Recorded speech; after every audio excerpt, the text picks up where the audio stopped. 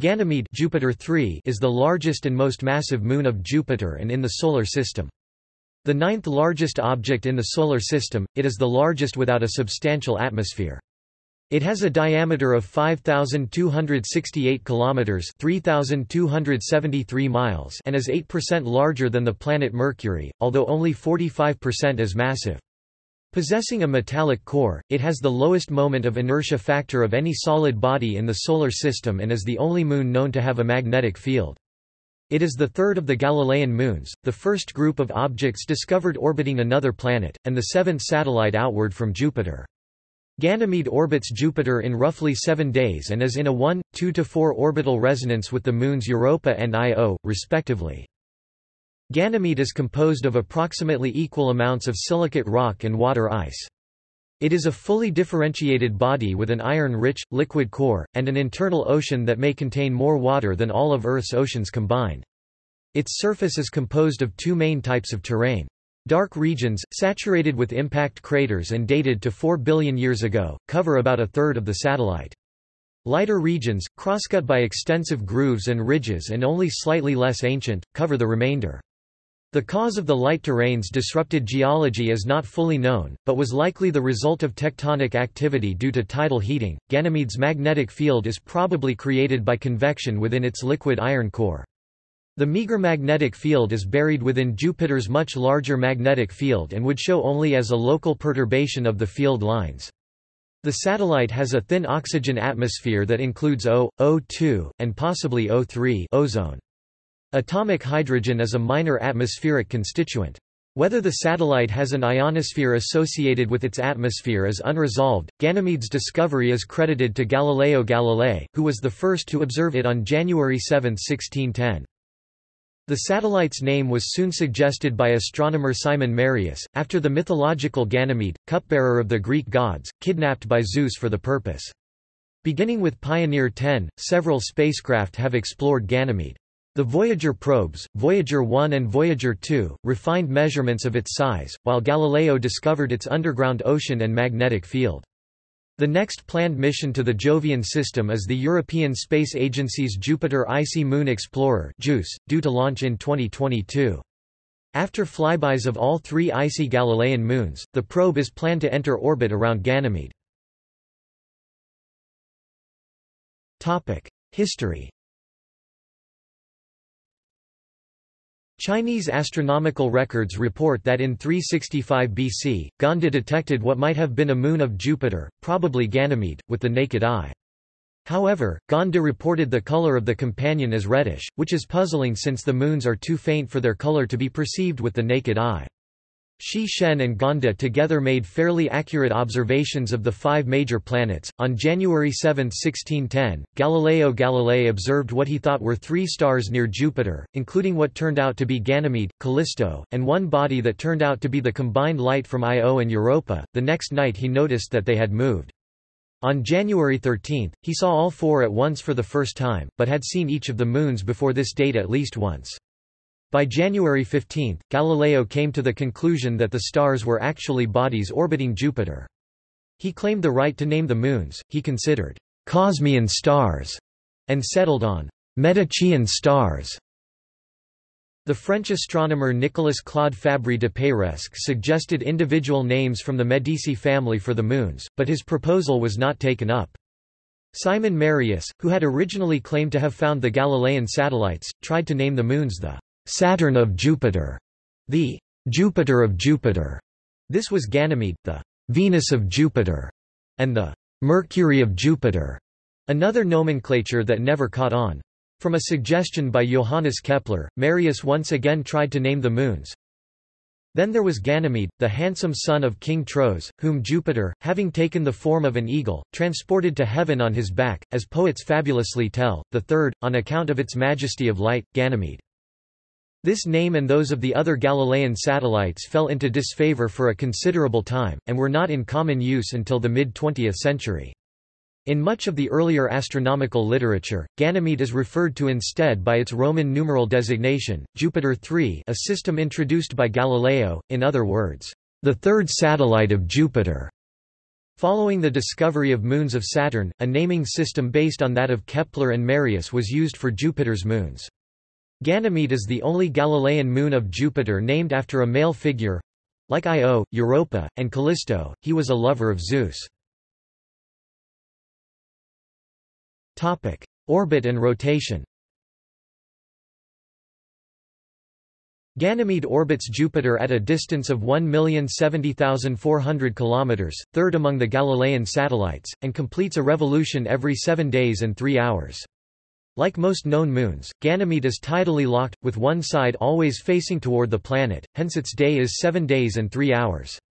Its orbit is very slightly eccentric and inclined to the Jovian equator, with the eccentricity and inclination changing quasi-periodically due to solar and planetary gravitational perturbations on a timescale of centuries. The ranges of change are 0.0009 to 0.0022 and 0.05 to 0.32 degrees, respectively. These orbital variations cause the axial tilt, the angle between rotational and orbital axes, to vary between 0 and 0.33 degrees. Ganymede participates in orbital resonances with Europa and Io. For every orbit of Ganymede, Europa orbits twice and Io orbits 4 times. The superior conjunction between Io and Europa always occurs when Io is at periapsis and Europa at apoapsis. The superior conjunction between Europa and Ganymede occurs when Europa is at periapsis. The longitudes of the Io-Europa and Europa-Ganymede conjunctions change with the same rate, making triple conjunctions impossible. Such a complicated resonance is called the Laplace resonance. The current Laplace resonance is unable to pump the orbital eccentricity of Ganymede to a higher value. The value of about 0.0013 is probably a remnant from a previous epoch, when such pumping was possible.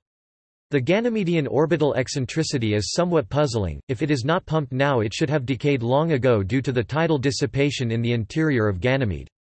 This means that the last episode of the eccentricity excitation happened only several hundred million years ago. Because Ganymede's orbital eccentricity is relatively low, on average 0.0015, tidal heating is negligible now.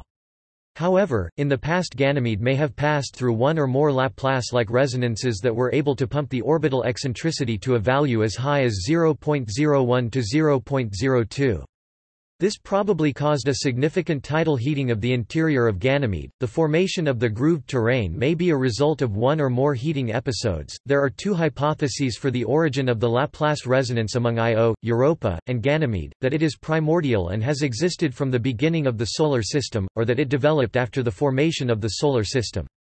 A possible sequence of events for the latter scenario is as follows: Io raised tides on Jupiter, causing Io's orbit to expand due to conservation of momentum until it encountered the 2-to-1 resonance with Europa. After that the expansion continued, but some of the angular moment was transferred to Europa as the resonance caused its orbit to expand as well. The process continued until Europa encountered the 2-to-1 resonance with Ganymede. Eventually the drift rates of conjunctions between all 3 moons were synchronized and locked in the Laplace resonance.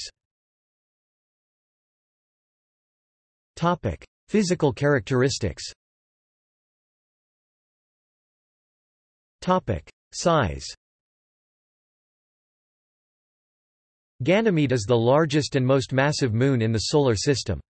Its diameter of 5,268 km is 0.41 times that of Earth, 0.77 times that of Mars, 1.02 times that of Saturn's Titan, the second largest moon, 1.08 times Mercury's, 1.09 times Callisto's, 1.45 times Io's and 1.51 times the Moon's. Its mass is 10% greater than Titan's, 38% greater than Callisto's, 66% greater than Io's and 2.02 times that of the Moon. Composition. The average density of Ganymede, 1.936 grams per cc, suggests a composition of about equal parts rocky material and mostly water ices. The mass fraction of ices is between 46 to 50%, which is slightly lower than that in Callisto. Some additional volatile ices such as ammonia may also be present. The exact composition of Ganymede's rock is not known, but is probably close to the composition of LL-type ordinary chondrites, which are characterized by less total iron, less metallic iron and more iron oxide than H chondrites. The weight ratio of iron to silicon ranges between 1.05 and 1.27 in Ganymede, whereas the solar ratio is around 1.8. Surface features. Ganymede's surface has an albedo of about 43%. Water ice seems to be ubiquitous on its surface, with a mass fraction of 50 to 90%, significantly more than in Ganymede as a whole. Near-infrared spectroscopy has revealed the presence of strong water-ice absorption bands at wavelengths of 1.04, 1.25, 1.5, 2.0 and 3.0 micrometers.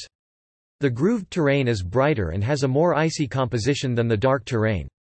The analysis of high-resolution, near-infrared and UV spectra obtained by the Galileo spacecraft and from Earth observations has revealed various non-water materials, carbon dioxide, sulfur dioxide and, possibly, cyanogen, hydrogen sulfate and various organic compounds.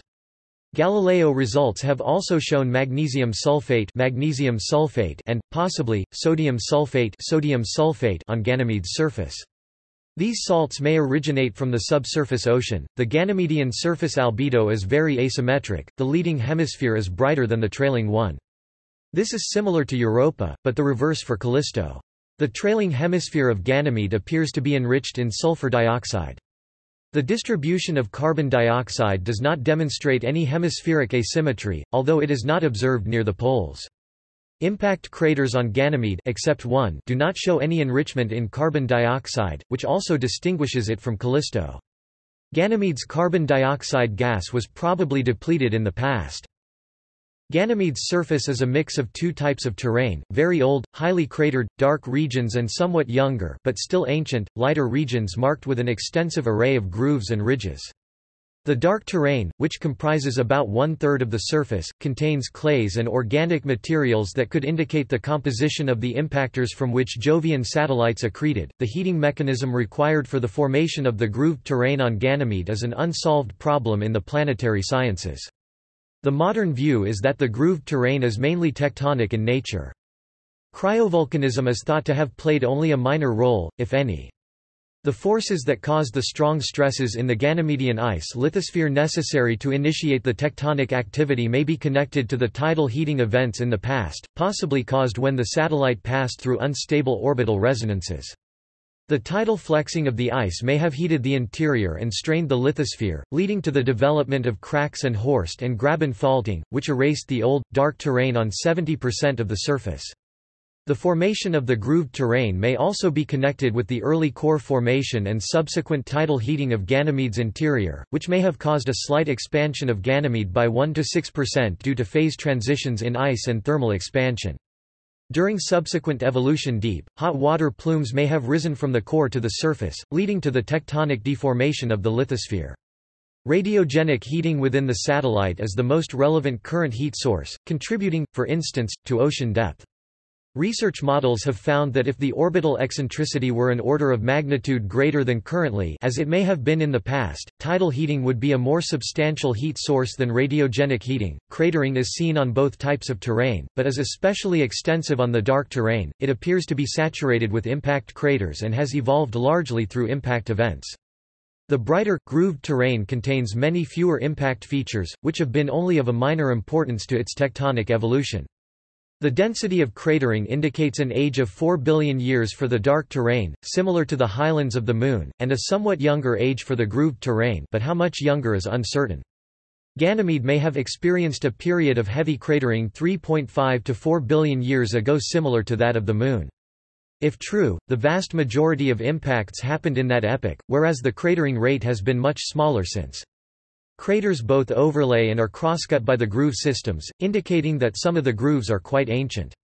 Relatively young craters with rays of ejecta are also visible. Ganymedian craters are flatter than those on the Moon and Mercury. This is probably due to the relatively weak nature of Ganymede's icy crust, which can or could flow and thereby soften the relief.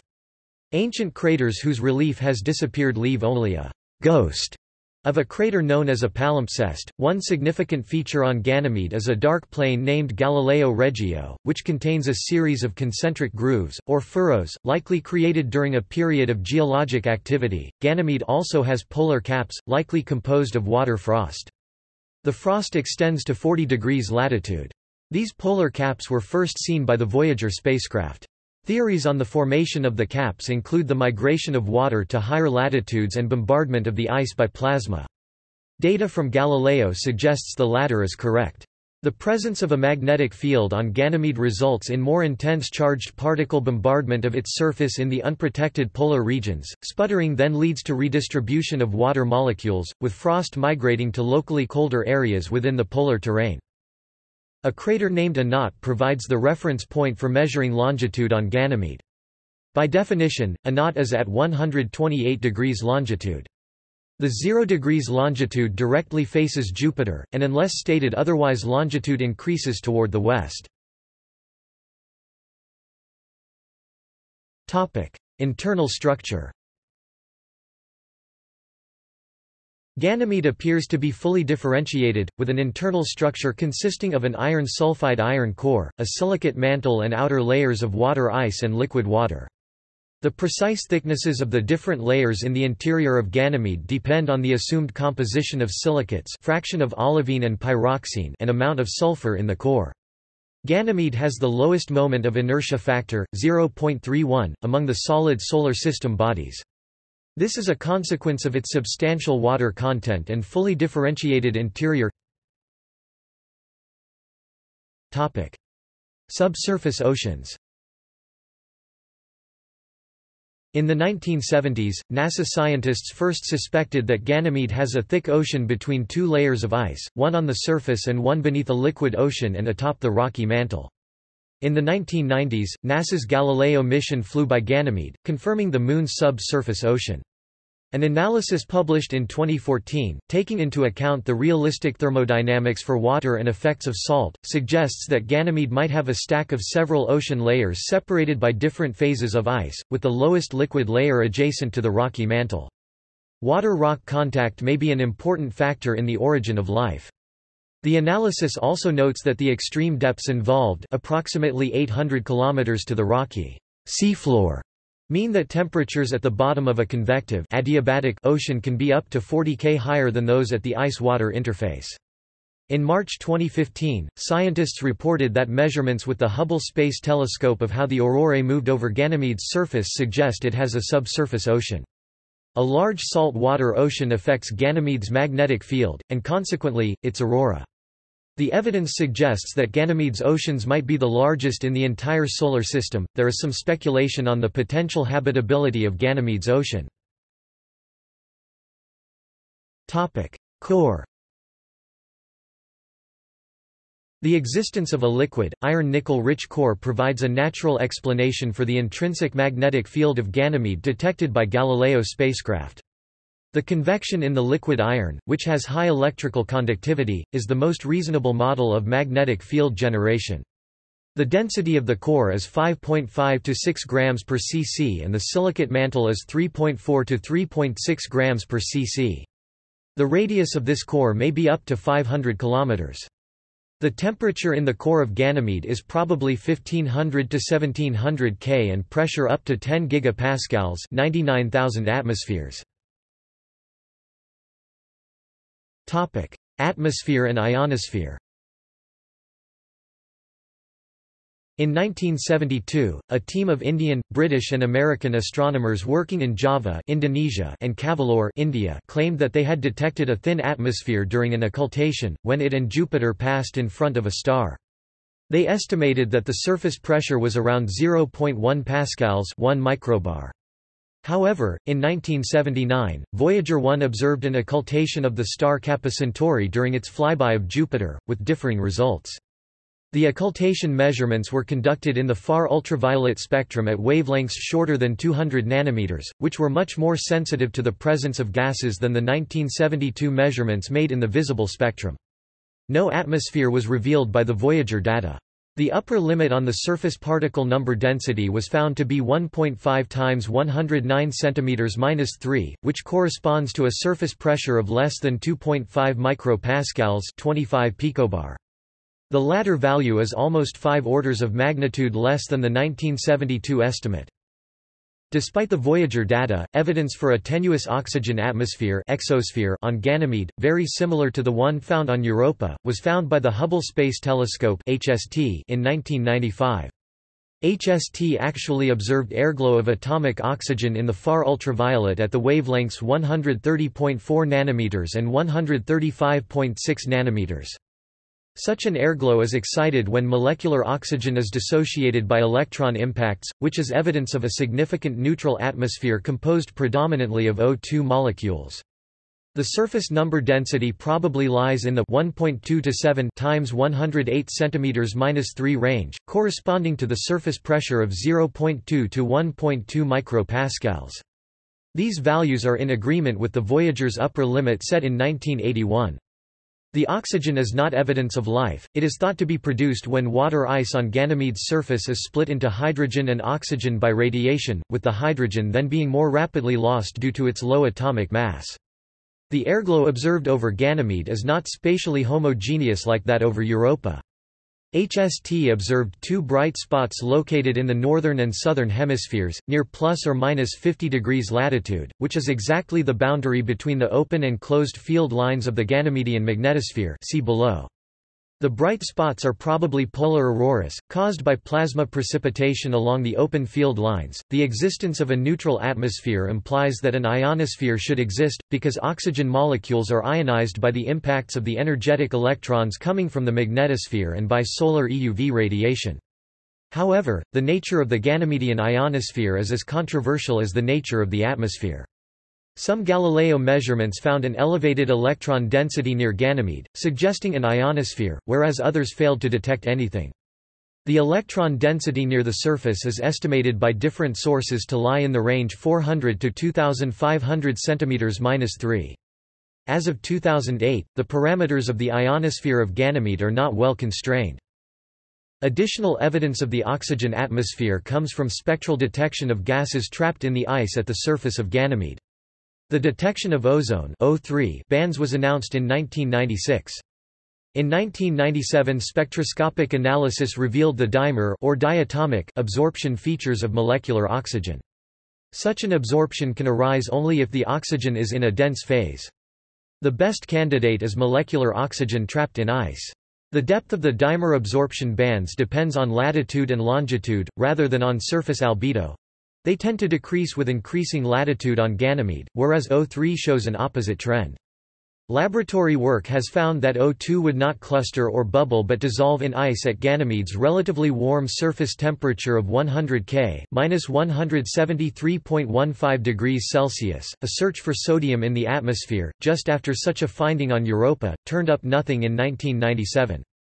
Sodium is at least 13 times less abundant around Ganymede than around Europa, possibly because of a relative deficiency at the surface or because the magnetosphere fends off energetic particles. Another minor constituent of the Ganymedian atmosphere is atomic hydrogen. Hydrogen atoms were observed as far as 3,000 km from Ganymede's surface. Their density on the surface is about 1.5 times 104 cm-3. Magnetosphere. The Galileo craft made 6 close flybys of Ganymede from 1995 to 2000 G1, G2, G7, G8, G28 and G29 and discovered that Ganymede has a permanent intrinsic magnetic moment independent of the Jovian magnetic field.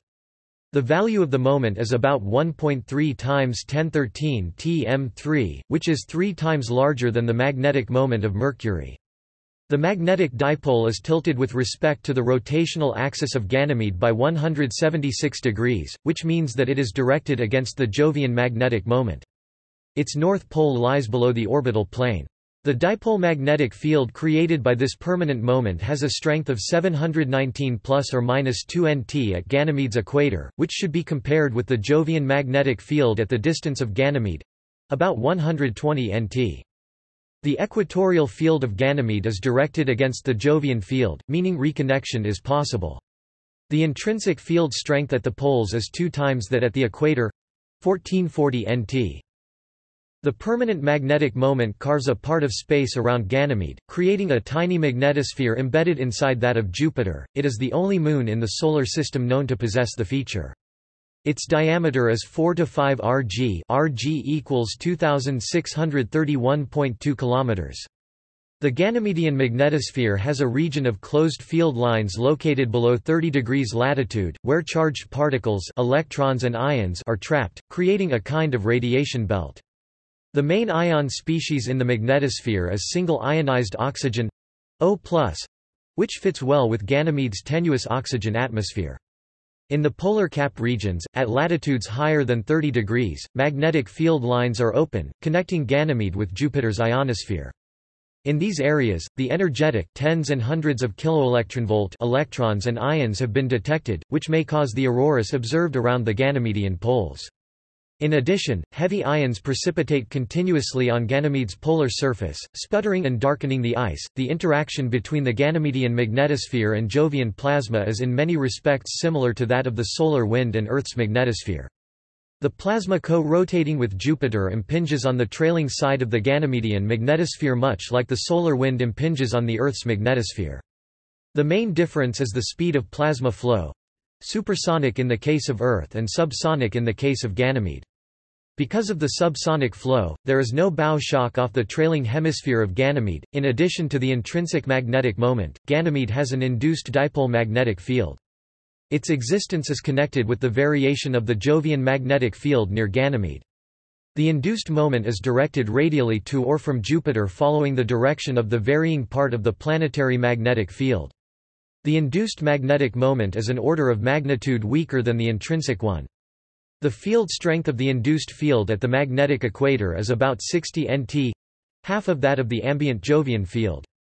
The induced magnetic field of Ganymede is similar to those of Callisto and Europa, indicating that Ganymede also has a subsurface water ocean with a high electrical conductivity. Given that Ganymede is completely differentiated and has a metallic core, its intrinsic magnetic field is probably generated in a similar fashion to the Earth's, as a result of conducting material moving in the interior.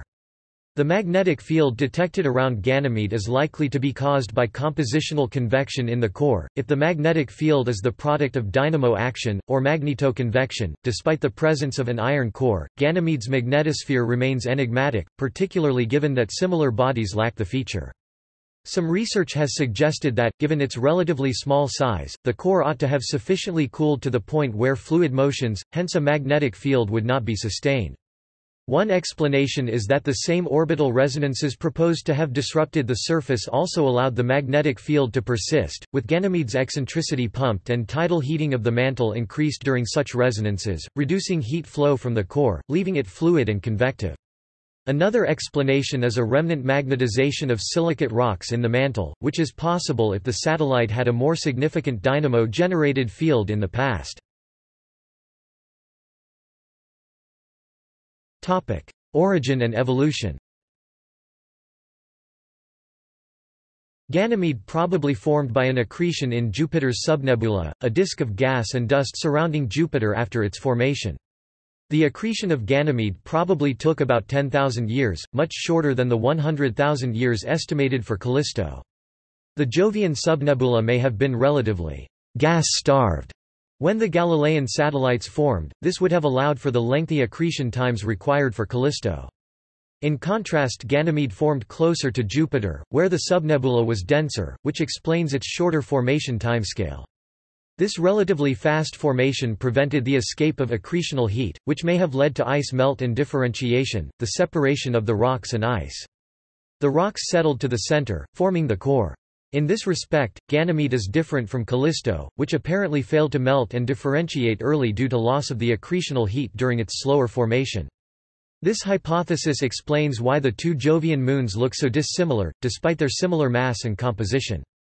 Alternative theories explain Ganymede's greater internal heating on the basis of tidal flexing or more intense pummeling by impactors during the late heavy bombardment. In the latter case, modeling suggests that differentiation would become a runaway process at Ganymede but not Callisto. After formation, Ganymede's core largely retained the heat accumulated during accretion and differentiation, only slowly releasing it to the ice mantle. The mantle, in turn, transported it to the surface by convection. The decay of radioactive elements within rocks further heated the core, causing increased differentiation. An inner, iron-iron sulfide core and a silicate mantle formed.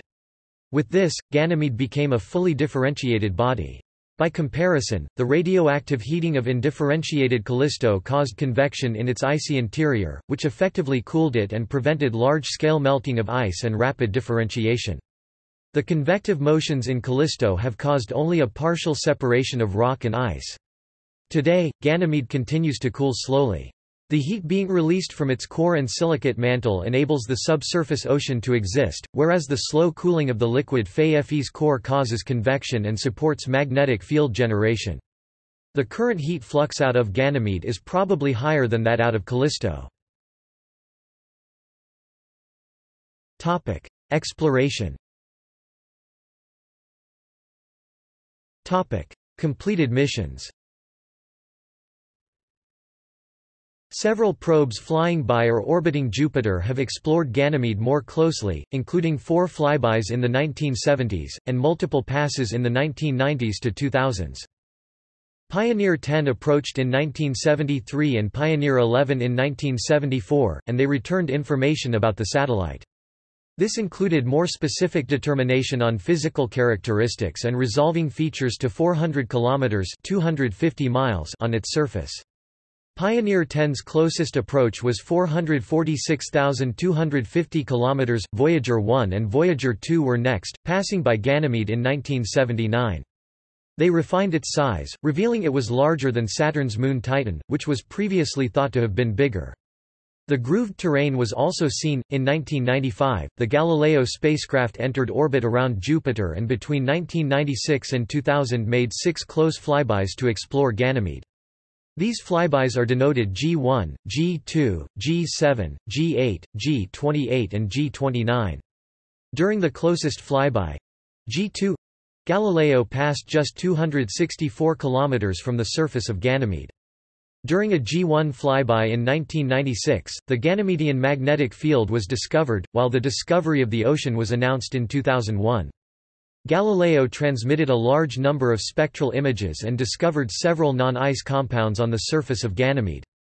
The most recent close observations of Ganymede were made by New Horizons, which recorded topographic and compositional mapping data of Europa and Ganymede during its flyby of Jupiter in 2007 en route to Pluto.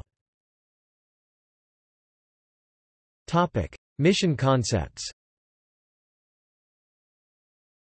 The Europa-Jupiter System Mission had a proposed launch date in 2020, and was a joint NASA and ESA proposal for exploration of many of Jupiter's moons including Ganymede. In February 2009 it was announced that ESA and NASA had given this mission priority ahead of the Titan-Saturn System Mission. EJSM consisted of the NASA-led Jupiter-Europa Orbiter, the ESA-led Jupiter-Ganymede Orbiter, and possibly a JAXA-led Jupiter Magnetospheric Orbiter. ESA's contribution faced funding competition from other ESA projects, but on 2 May 2012 the European part of the mission, renamed Jupiter Icy Moon Explorer (JUICE), obtained a L1 launch slot in 2022 with an Ariane 5 in the ESA's Cosmic Vision Science program. The spacecraft will orbit Ganymede and conduct multiple flyby investigations of Callisto and Europa. The Russian Space Research Institute is currently evaluating the Ganymede Lander mission, with emphasis on astrobiology. The Ganymede Lander would be a partner mission for Jupiter Icy Moon Explorer (JUICE). If selected, it would be launched in 2024, though this schedule might be revised and aligned with JUICE. A Ganymede orbiter based on the Juno probe was proposed in 2010 for the Planetary Science Decadal Survey.